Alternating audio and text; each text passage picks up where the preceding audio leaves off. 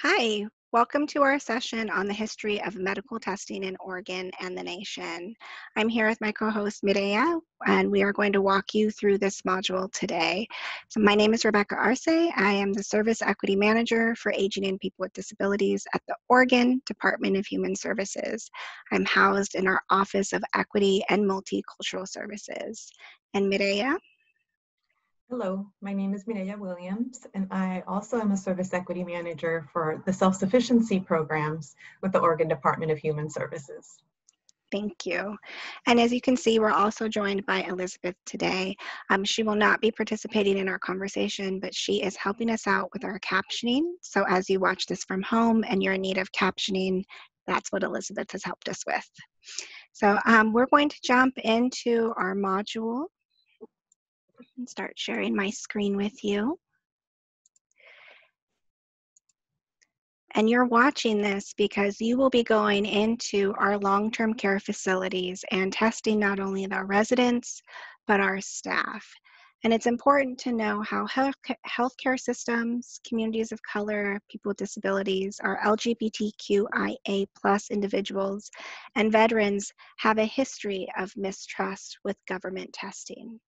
Although you are a contractor, because this is an executive order by our governor, you may be seen or perceived as government. So in this module, our hope is that you'll understand why it's important to know this history of testing so you can help our staff and residents feel like they're honored and trusted in this process, and that you could also develop that basis of trust by applying what you learned here to the testing process. I wish I could ask you questions, but because we are doing this online, I've asked Mireya to join us so that we could have more of a dialogue as if we were in person together. So we'll all be learning together today. So this mistrust is rooted in eugenics. And while Charles Darwin's doctrine of survival of the fittest was not rooted in eugenics, the idea of creating a better citizen came from the idea of survival of the fittest. And in 17th, 18th centuries, the scientists really wanted to speed progress of humanity. And they thought that they could achieve that by creating better citizens. And this meant making sure that, and I'm choosing my words carefully here, which is why I'm pausing, making sure that certain populations were contributing to that betterment of society, which the word better is also subjective. So we have to think about who the scientists were then and what they thought would be better. Mireya, can you walk us through the legacy of testing on who we thought it was okay to do these tests on? Yes, thank you, Rebecca. So people of color, immigrants, poor people, women, people with disabilities, people experiencing mental health needs, Holocaust survivors, veterans, LGBTQIA plus individuals are all a legacy of medical testing, have a legacy of medical testing. Many of our policies, decisions are made based on who is deserving of public benefits and who is undeserving. Through our own social constructs, our public policy has conveyed the message that people of color, immigrants, poor people, and unmarried mothers are undeserving of public benefits. Sorry, I'm having a difficult time with that word today. And access to equitable health care. Furthermore, while our society may view people with disabilities and mental health needs are viewed as deserving, they are not often in positions of power to make decisions for themselves. Many decisions about healthcare are made for them all. All these factors play into the history of medical testing and how the folks living in long-term care facilities may view governmental health workers coming into test them for COVID-19. So it is really important that we establish a relationship and that we build trust with these communities given the history that they hold. In addition to our own American construct around public policy, some of our older American or adults lived through the Holocaust, where medical experiments were performed on Jewish, Roma, LGBTQ individuals, and people with disabilities. There are over 100 Holocaust survivors living in the Portland area. Their unique experiences and those of veterans may contribute to distrust, fear, PTSD when it comes to government testing. And this is why it is important for us to understand going into these environments and with our communities. Thank you. You're welcome. And if we remember, one of our first outbreaks in a long-term care facility was actually in one of our veterans' homes. So I want to make sure that we start there as well. So we know why there might be some fear for these communities. Some examples of this history of medical testing, again, we're going back on who is deserving and who is undeserving, who is respected and who is not respected in some of these decision-making policies.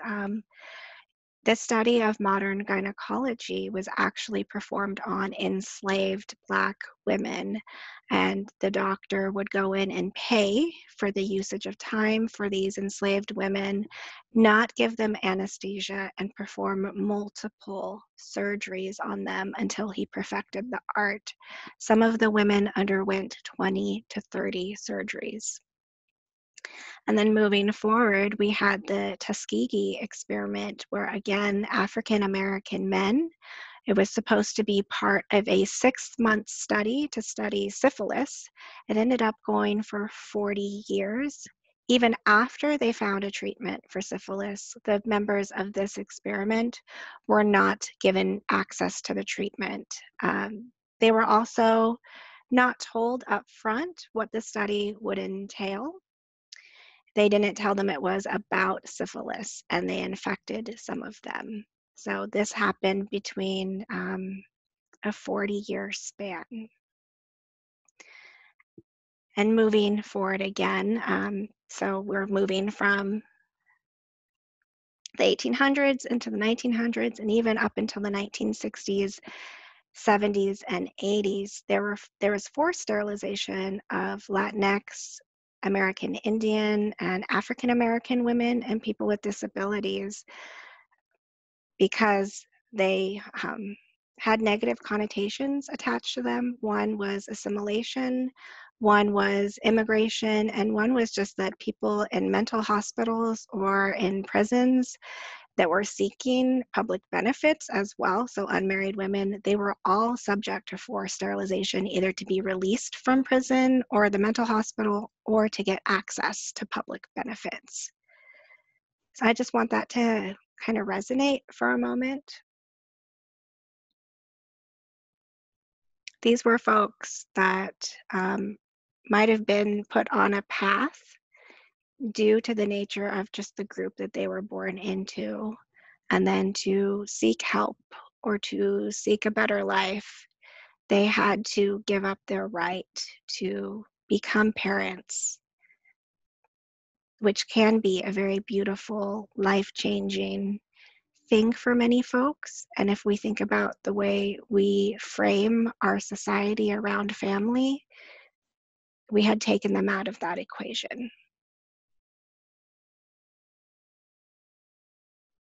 And some of this is within living memory. Forced sterilization happened in Oregon up until 1982. And there's some further reading here. So up in this century, there were at least 148 California inmates, women, that were forcibly sterilized up until 2010. There is also an in-depth history, the second article, if you want to dig into it, about, as it says, the ugly past of US human experiments. These are some things that we don't talk about because it is shameful part of our past. And I know that you're in the medical industry because you want to help folks. And I, a lot of this can bring up shame for individuals as well. So this isn't about shaming individuals or the system. It's about knowing how we can improve what we do and come to a holistic worldview of what has happened. So if we think about folks that are in long-term care facilities now, they may be in their 70s or their 80s, and this happened in their lifetime. And even if it did not happen to them, it has happened to their loved ones. LGBTQIA plus individuals, I'm going to go back one slide. LGBTQ plus IA individuals, they were seen as someone with a mental health disorder up into the 1980s, and just based on their sexual orientation could be put in a mental hospital. And upon release, they would have to go through one of these procedures. Those are folks that could be living in our long-term care facilities now. And the same for unmarried women who are also seen as and you'll see in the article, sexual deviants, because they were unmarried and that they were already mothers. It's just the way that our society has viewed people again as deserving or undeserving, or what is right and what is wrong. So I hope when you go into these facilities and you work through the testing process, if you notice they're hesitant, maybe just think about some of the things that we're talking about here today. I'm going to have us watch 2 videos. As you can see, this one is called No Más Bebés. These are voices of survivors. This is just the trailer for the movie. This is an hour-long video available from OPB Independent Lens, and it talks about the forced sterilization of women who were under duress or actually sedated when they signed consent forms for this. So when they woke up from surgery, they found out that they were sterilized, or they found out years later. Give me just one moment while I set this up for you. And captioning is available.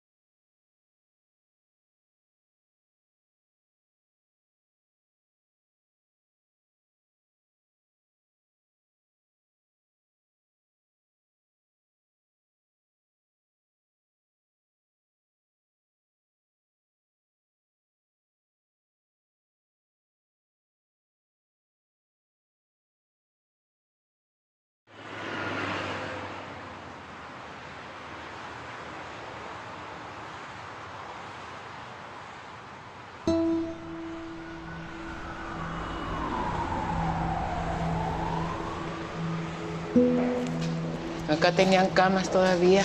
Mira. Y yo por dentro sí siento mucho tristeza. Pues recordar lo que sientes. ¿Cómo ¿Y se por qué explica? sientes tristeza volver? Pues, ¿sabe? Mira, pero tengo tristeza. Sí. This baby boy became a citizen 1 minute ago. His mother does not have immigration papers. We're told they should be sterilized to save taxpayers' welfare. Something drastic must be done about population growth. The doctor walked in and said, "We cut your tubes." And I said, "Why?" He goes, "Well, you signed for it." I said, "Me?" I go, "I don't remember nothing." And I didn't tell my family. I didn't tell anybody. They were extremely fearful, being told that you need an emergency cesarean section. You can feel blood pouring down your leg. At that time, signing the consent for tubal ligation. This is the emergency department in Los Angeles County USC Medical Center. Some of them signed right in the midst of labor. Some of them don't even remember signing. Here I is, this young lawyer, and for the first time telling him, do you know that you've been sterilized? We are suing HEW for non-compliance or non-enforcement, non-monitoring of the sterilization regulation. It was just the beginning of the emergence of the civil rights movement in the Latino community. We were talking about abortion rights, all of the issues of feminism at that time. The idea that somebody could be forcibly sterilized seemed like something out of a mental institution out of the 1920s. It's a claim that we're part of a greater goal of sterilizing the Mexican population that immigrates to Los Angeles.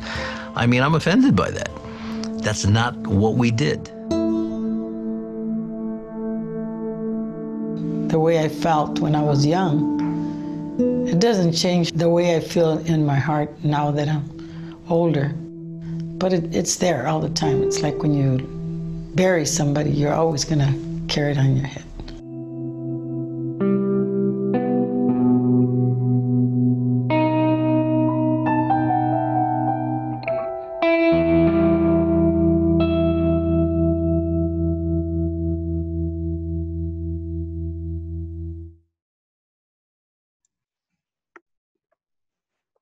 And I encourage you, if you are curious about that, to go ahead and watch the full video. Oh, excuse me.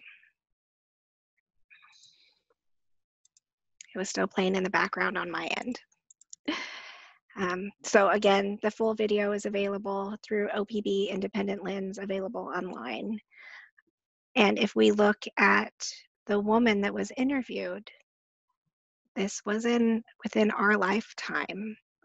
And I believe it was in 2002 that our governor, John Kitzhaber, offered an apology for all of the 2,000 plus sterilizations that happened in Oregon.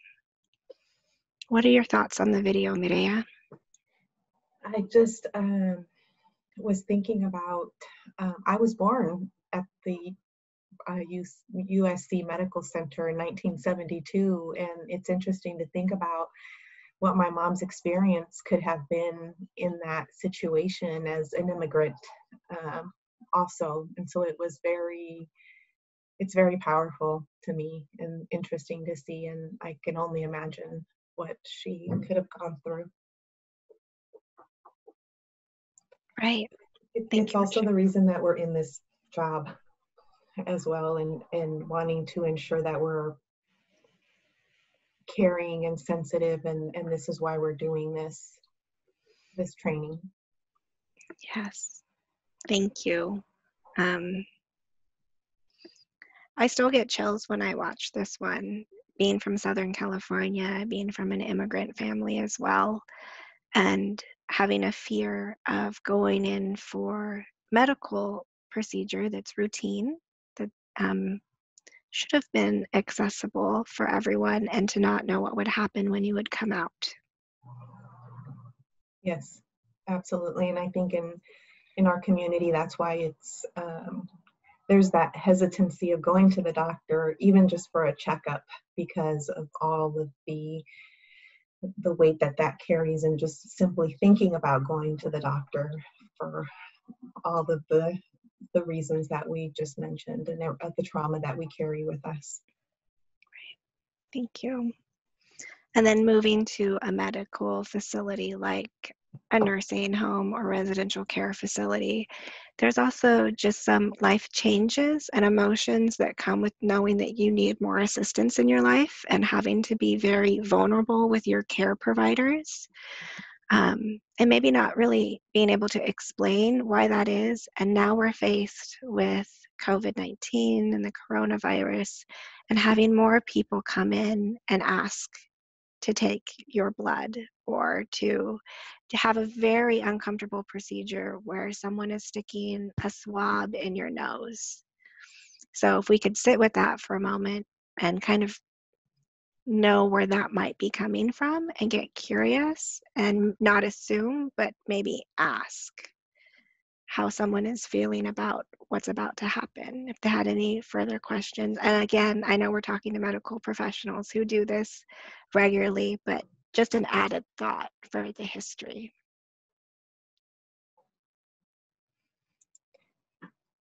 It looks like you might be a little frozen, Rebecca.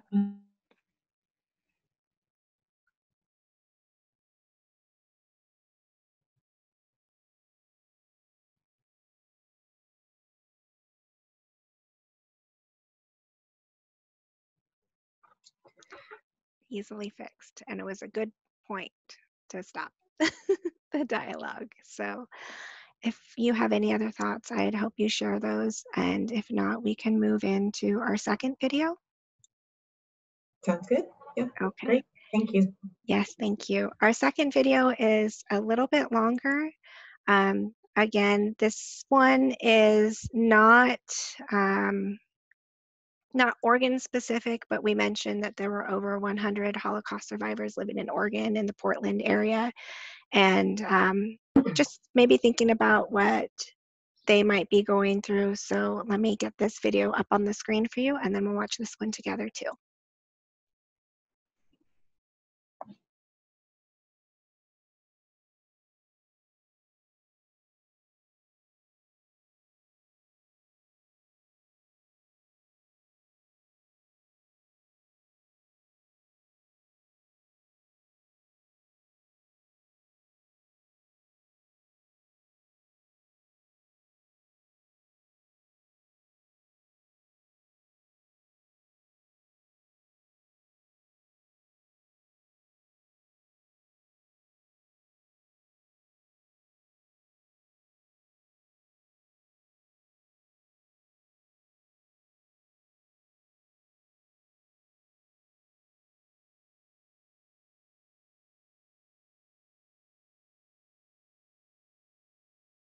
Thanks for your patience. There was an ad that I wanted to go through and not have you all hear the ad. And this one is pretty moving as well.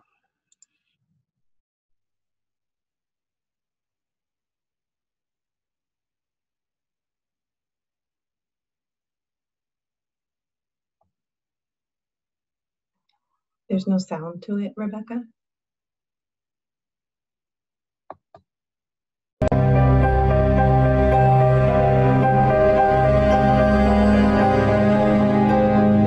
We got down from the cattle car. People were selected to live or to die. People crying, pushing, shoving, dogs barking, trying to make some sense of that place. And I actually turned around in trying to figure out what is that place. Never seen a place like that before. And as I turned around, I realized that my father and my two older sisters were gone. Never saw them again. We were holding on to mother for dear life. A Nazi was running in the middle of that selection platform, yelling in German, "Twins, twins." He noticed us and demanded to know if we were twins.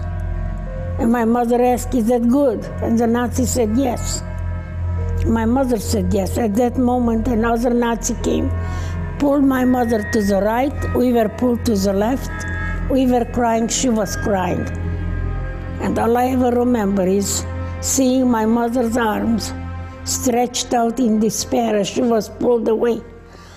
I never even said goodbye to her, but I did not understand that this would be the last time that we would see her. And all that took 30 minutes from the time we got down from the cattle car and my whole family was gone. Only Miriam and I were left holding hands and crying. We were Mengele twins, which we found out later on what that meant.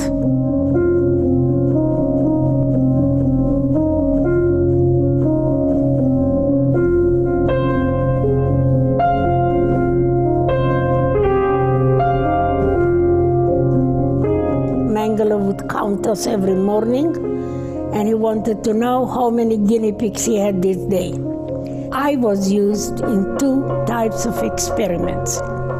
Monday, Wednesday, Friday, they would put me naked in a room with my twin sister and many other twins up to 8 hours a day.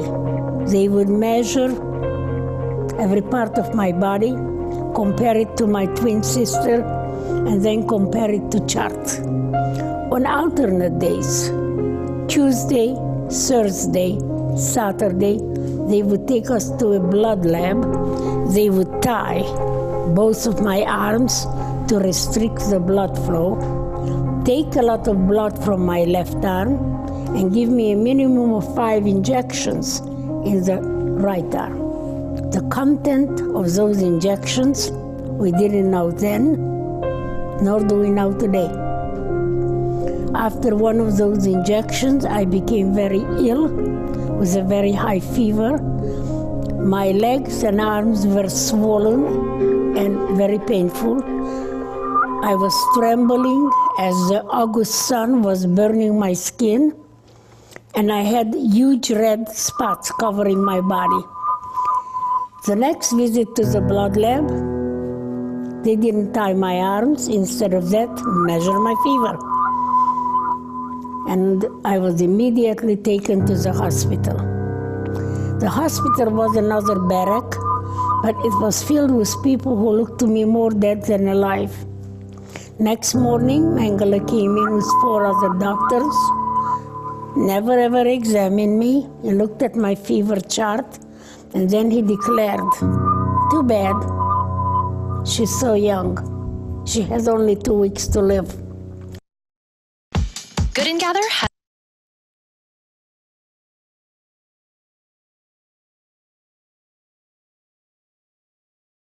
For the following 2 weeks, I have only one clear memory: crawling on the barrack floor because I no longer could walk, and crawling to reach a faucet with water at the other end of the barrack.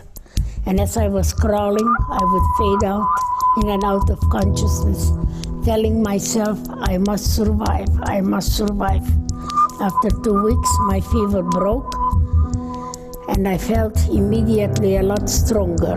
It took me another 3 weeks before my fever chart showed normal. Miriam,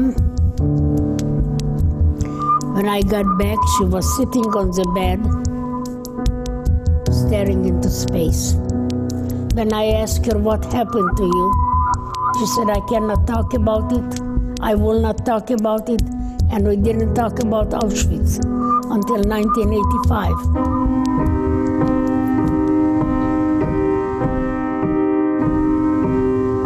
When I asked her in 85, Miriam, do you remember when I was taken to the hospital? She said, yes.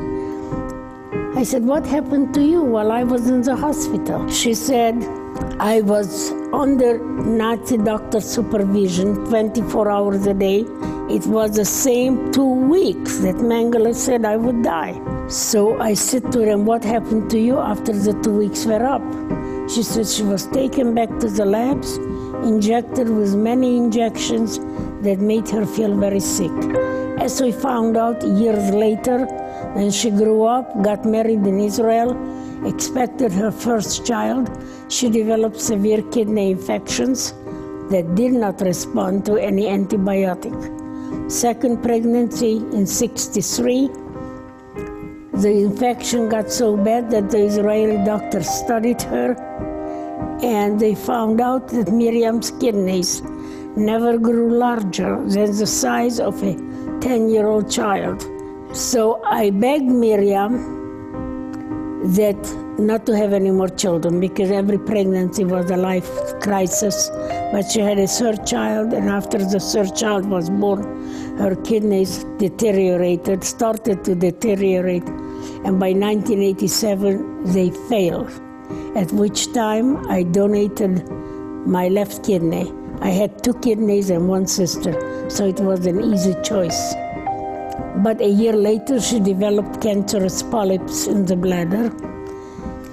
The doctors kept asking me to find our Auschwitz files.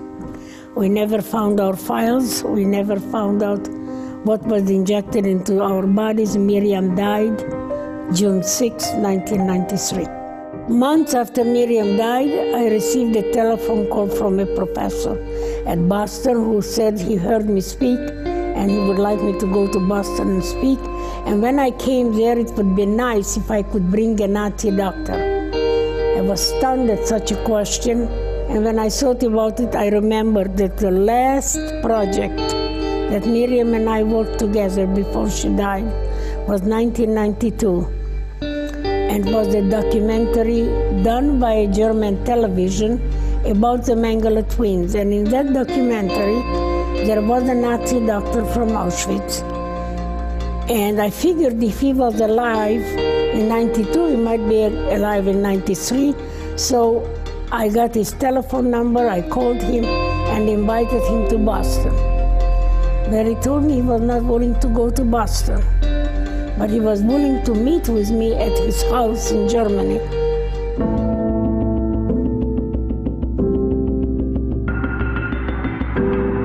And I didn't plan to ask him any of these questions. Suddenly, I am. Do we have to start over? No, we're good. We're still recording. So the rest of the video goes on to talk about forgiveness between the doctor and Ava, which I think is pretty powerful, and kind of the reason why I chose this video is because I wanted to talk about how we can regain trust and the forgiveness process too. This documentary is also available in the full length, a little bit over an hour on YouTube. If you would like to watch it. So this one is called I Survived the Holocaust Twins Experiment. And I see that Frida has joined us. So Frida, if you would introduce yourself, please, that would be lovely. Hi, my apology. My name is Frida Bikele. I am the Service Secretary Manager for HR Center and Shared Services. My apology for joining you guys late. I was wrapping a meeting. So I just got done. It's always lovely to have you, Frida. And we just watched this video, and I wanted to get some feedback or thoughts when you watched this, Mireya, or I don't know when you joined us, Frida, if you saw any of it, and just have a dialogue about this, what they were talking about with the medical experiments.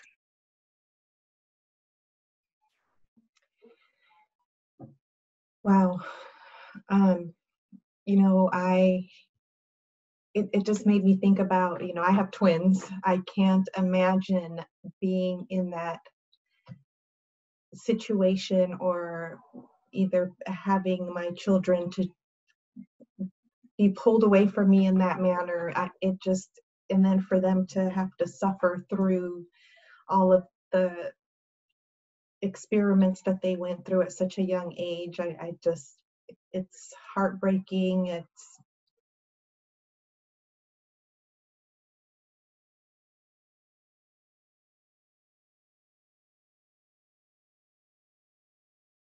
To know what environments we're going into and what people's experiences have been, and just being compassionate and empathetic when we're talking with them. Thank you. Frida, did you get to watch any of the video? No, I haven't, but I can just go off what Mireya said, because I've had a long experience dealing with the healthcare system here. And I think that goes back to the issue of trust. When did the fracture happen?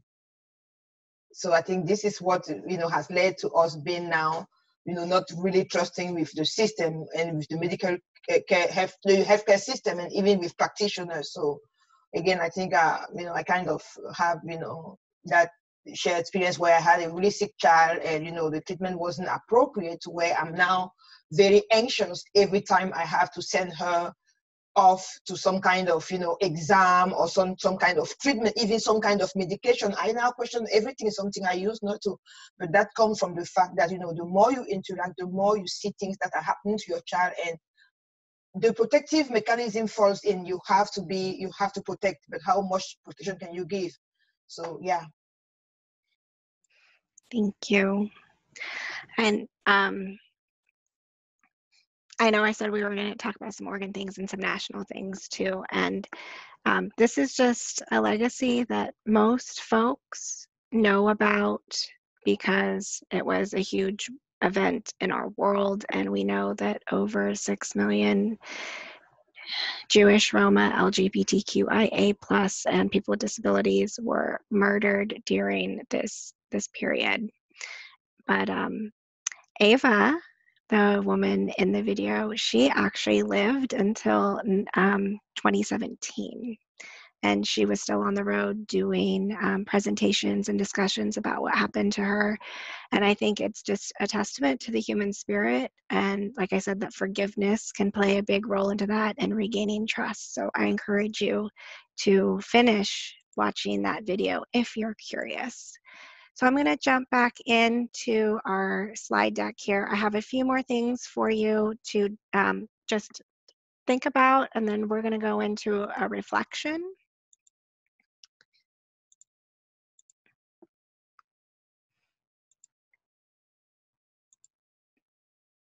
Okay, so Frida talked about this too. So it's not just testing.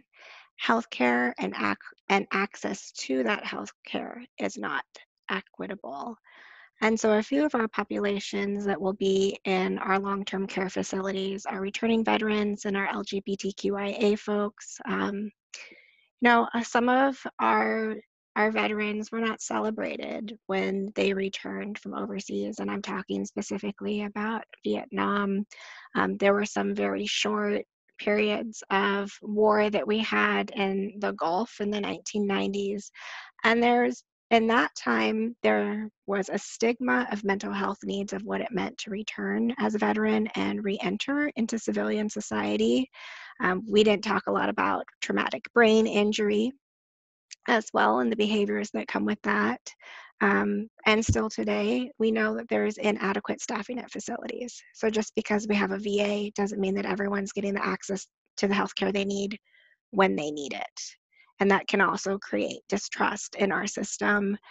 And for LGBTQIA plus individuals, you've heard a lot about the history of eugenics and their role in being part of the mental health population that was deemed undeserving, but also in the AIDS and HIV epidemic, which I'm glad Frida's here because she actually worked with OHA in the AIDS HIV field.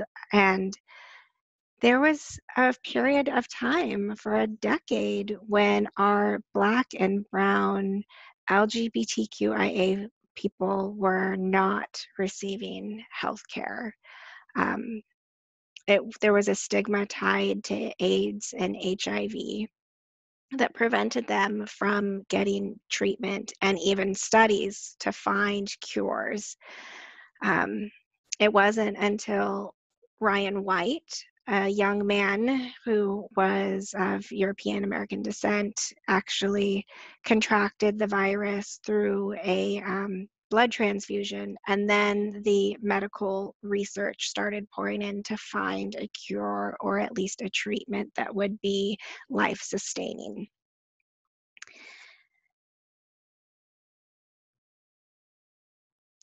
So I just paused there for a moment because I wanted to think about the thousands of lives that were lost in our Black and Brown communities by being ignored from our system. And then what it took for the US to invest in finding a cure.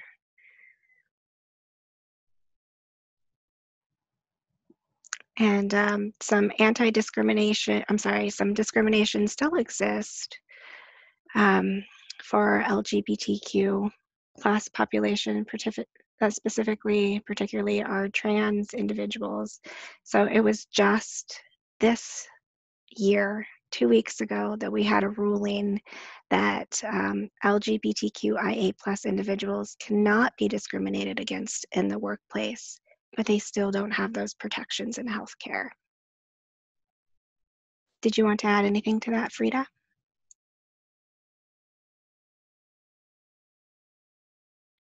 Yeah, I want to go back to the AIDS HIV. So even though we were able to find a cure and make the cure available to all people, in Oregon, 50% of newly diagnosed cases are Black and Brown. We still have not been able to tailor the services based on these groups' cultural need. we still have not, invested enough resources. Even though the program has over 5 million a year, we still are not able to, direct resources, to that specific community, even though we look at the numbers, and we have community partners out there who are willing to do the job. But it's not just because, again, we are living in a system that's deeply rooted, on racism. So racism still impacts the way people, black and brown, are allowed to get access to care. We even have cases where your immigration status should not apply when it comes to accessing HIV and AIDS care, but case workers in the field still are asking people to show them for identification, even though the law says no, people should have access. So just showing how even now, even though the program has been out there for a long time now, people still don't have access. That's critical. And again, and this disease is greatly impacting a specific community, LGBTQ, and so yeah. Thank you, Frida. And that history of being ignored for so long, it could be generational. And why our Black and brown communities still don't want to have access to services or even talk about what's going on because they fear that they will be ignored. And I don't know if anyone here has seen Gen Silent or knows about Gen Silent, but it's a whole documentary series, again, how folks from this LGBTQIA community, how they have to go back into the closet when they enter long-term care, because the facilities can be welcoming, but sometimes the residents, their fellow neighbors, are not as welcoming. And when you're taking a sample from them, it just brings up so many memories. So thank you both for being here. So why are we talking about this history, and how does it parallel with what we know about COVID-19 testing? So we brought up a lot of things in our talk today, and I just want to break it down here really quick. So it could bring up post-traumatic stress disorder, or PTSD, because they're reliving their experiences of their past, which is causing them to have increased trauma, not specifically by COVID-19, but of everything that reminds them of everything the testing reminds them of. They may be in fight or flight. They also may not want to disclose it because of the stigma around mental health and being or having institutions involved in their care. Folks might also feel pressured to do this. And so how are we letting them know, especially, it's not for the staff, but for the residents especially, how do we let them know that this is voluntary and that there won't be any negative repercussions for declining testing? Again, you're all in the healthcare field and you know this intuitively. We're just adding a new layer for you.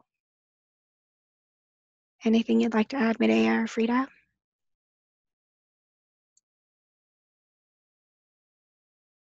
Okay, thank you. All right, so I can add something real quick. I want to add, the previous slide, please. I want to add that, we also have to keep in mind that people don't even have to have lived through these bad experiences. Those stories are passed on to the next generation. So they may be reacting to stories that their communities, their people have gone through. So they can also carry those trauma with them. So we also have to keep that in mind. It's a very important point. Thank you. The community trauma, the generational trauma. Yes. The stories we tell our next generation.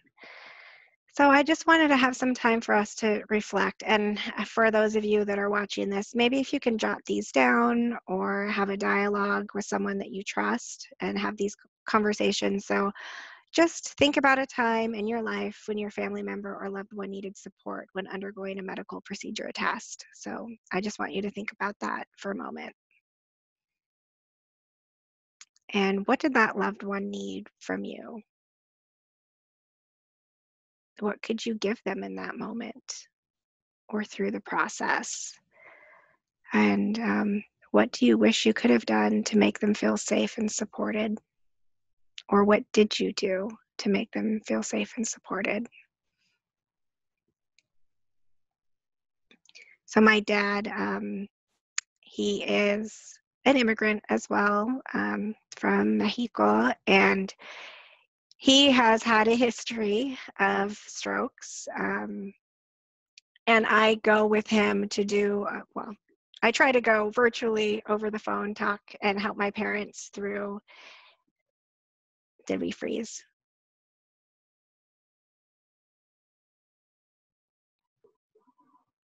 Okay. Did we freeze? We're back. Okay. I try to support my parents through these processes. I know that they can feel overwhelmed because of the history that we've had, but I always try to at least make sure that there's medication management. I try to explain the procedure to the best of my understanding to them, and I make sure that when they're discharged, they have everything that they need. In our culture, I'm the youngest daughter, so I do a lot of caretaking for my parents, and I feel honored to do that for them. But that's my culture. What about you, Mireya or Frida?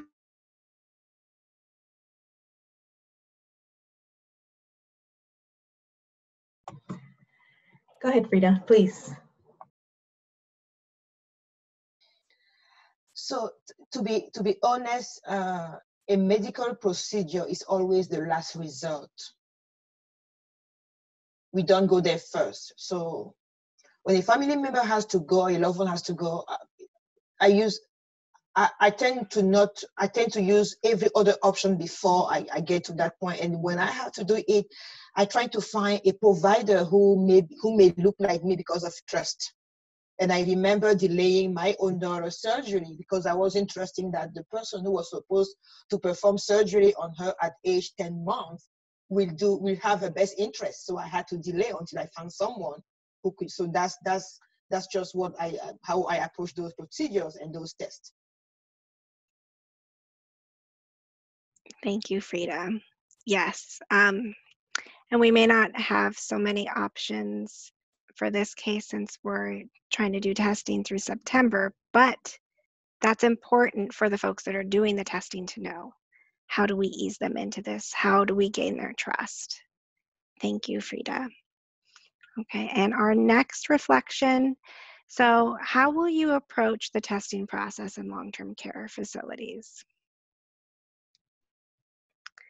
And moving forward, how do you think your interactions will change with communities who are undergoing testing? Again, all communities, right? This is a legacy for most folks that are in long-term care facilities. And what approaches will you use to build relationships and establish trust? So maybe some tips, since we're not the ones actually going in and doing the testing, we're just here to have this conversation with you. Frida or Mireya, how would you like to see this testing if this was one of your loved ones? What would you want for them? Thank you, Rebecca. I think it's important that we really, provide our long-term care participants, customers with the opportunity to see who they feel comfortable with or to meet with who they feel comfortable with. So maybe identifying a cultural or a linguistic need that is best suited for that individual. And then once that connection is established, to really, again, the compassion, the sensitivity, approach, all of those pieces are so important in ensuring that they understand why we're doing this and how we're here to support them through this process. Those are just very important key elements that we would all want to know. We all want to know what's going to happen, how it's going to happen, and what is it going to do for me. Thank you. Thank you. Frida? Yeah, to add to what Mireya said, and also listen. We have to listen to concerns, some recommendation, the kind of setting, maybe in my room or in the living room, what other things does the client want for them to feel safe during this process? We have to listen and try, to the best of our abilities to meet those needs before we even engage in this process. Thank you. And, I had mentioned about just being there with my family. And in this case, the loved ones cannot be there with the residents or the staff to walk them through this. This is something that they have to do on their own, as we've limited visitation and taken visitation away for many people. So what I love about working with Medea and Frida is we know we have business to do. We're always busy, we're always doing things, but we always take a moment just to check in with each other. Where are we at right now? How are we feeling before we dive into what's needed today? And I know we're on a deadline to do this work, but I think it would go smoother and be more calming if we could just be present in the moment with the folks that are undergoing the testing, offering the linguistic and cultural services that they need. And if you are able to just hear, as Frida said, what they really need in that moment. They might not tell you because they don't have the words or they're afraid to, but what does their body language say? What other words are they using to describe their hesitancy? And just try to be present with them. Drawing from your own well of empathy can be really tiring, especially in the world that we're living in right now, because we all are dealing with our own stress. So please support each other and take care of yourself